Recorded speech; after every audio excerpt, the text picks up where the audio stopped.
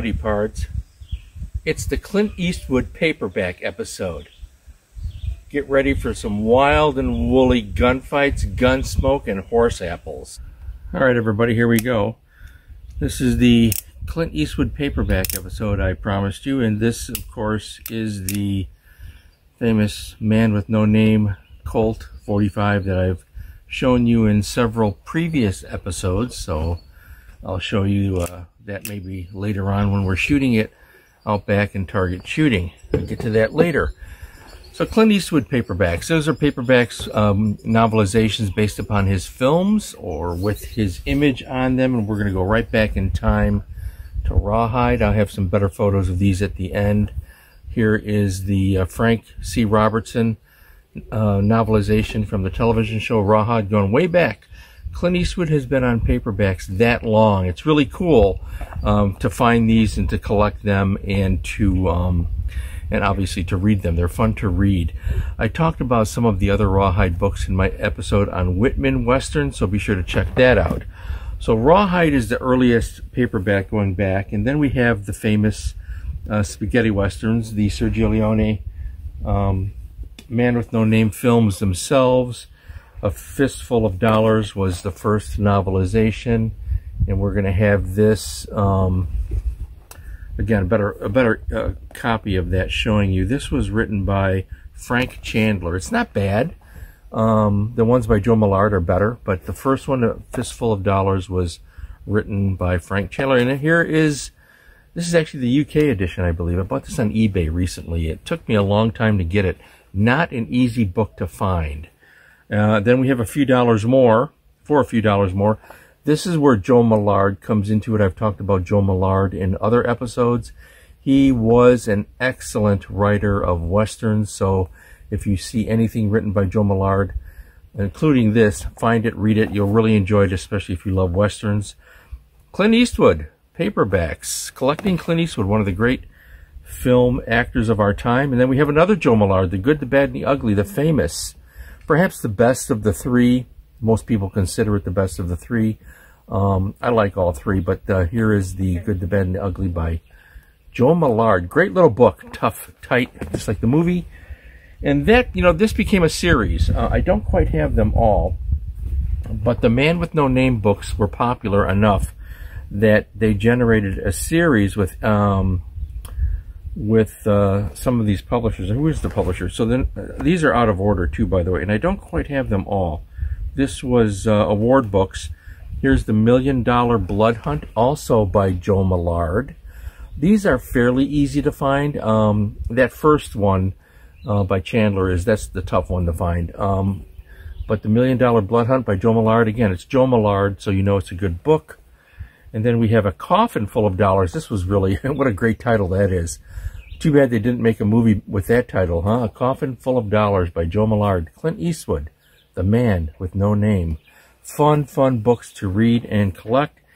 And here's another one. This is written by Brian Fox, A Dollar to Die For. That's a dog-eared copy. I found somewhere. It might have been on eBay too. These Man with No Name paperbacks are becoming harder and harder to find. So if you see them on eBay and they're affordable, or if you see them in thrift shops, you should buy them. I'd love to see that entire series reprinted.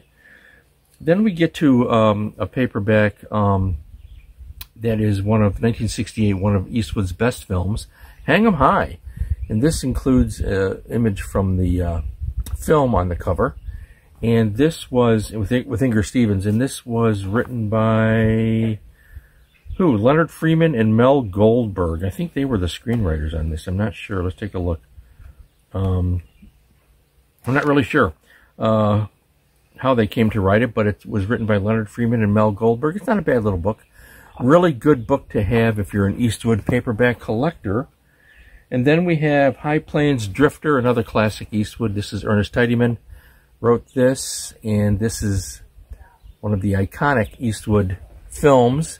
Great movie. And then I have, are you surprised? I have two copies of Pale Rider by Alan Dean Foster. This was the novelization. I'm not quite sure how I ended up with two copies of that, but there we go. One of Eastwood's later westerns.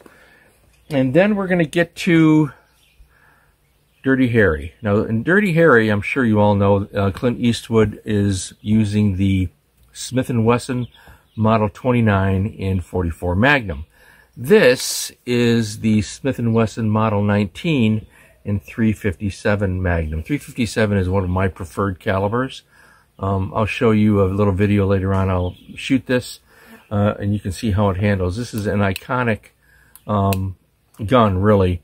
Eastwood really increased the sales on this one when he picked that up in Dirty Harry and carried it throughout. So just wanted to show you that. I'll show you more of that perhaps in a different episode later.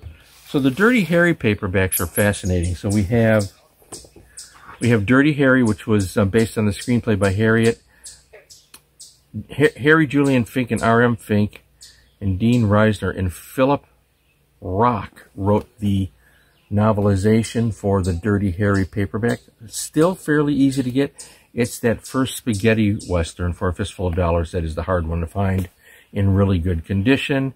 Magnum Force, this is Mel Valley, did the novelization on Magnum Force for Clint Eastwood, and there is the iconic Smith & Wesson Model 29. I own the 19, I don't have the 29. On the back there, you have the gun itself, and of course, prominently displayed in the cover artwork. In fact, you can take a look here. Also on Dirty Harry, you have the Model 29 prominently displayed on both paperbacks. The Smith & Wesson models the revolvers are really fun to shoot. And then I have Sudden Impact by Joseph C. Stinson, which was another Dirty Harry film. Still photograph from the series on the cover there.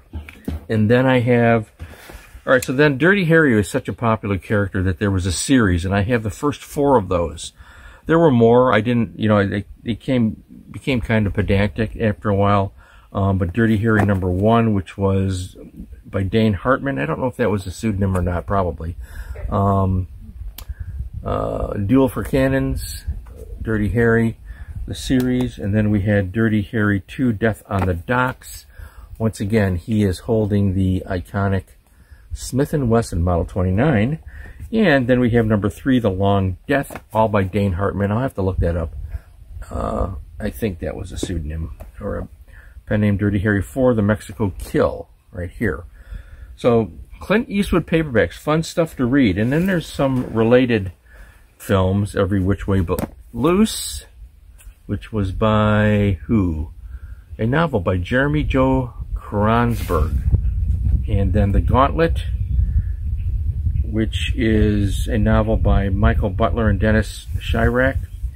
And The Gauntlet was actually a film you don't see very often. They don't show it very often. I thought it was a great movie.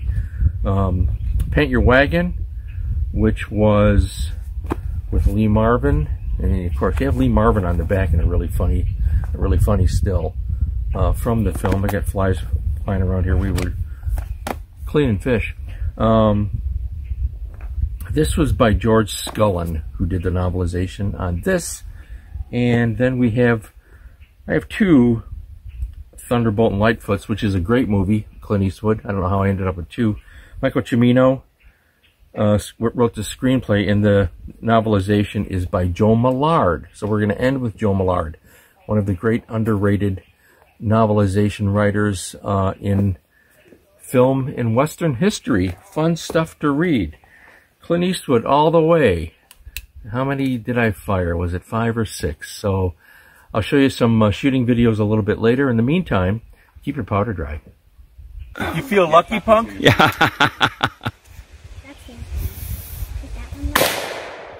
Hang on to it.